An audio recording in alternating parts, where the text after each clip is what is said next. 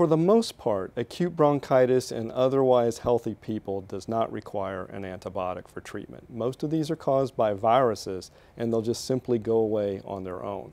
There is a group of folks that have chronic respiratory disease, people with COPD or emphysema, where they can have exacerbations of that disease caused by bacteria, where they might benefit from an antibiotic.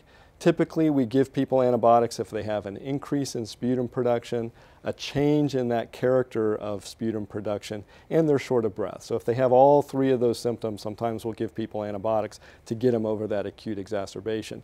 But again, for most healthy people with an acute bronchitis, it's caused by a virus, it'll go away on its own, and you don't need an antibiotic.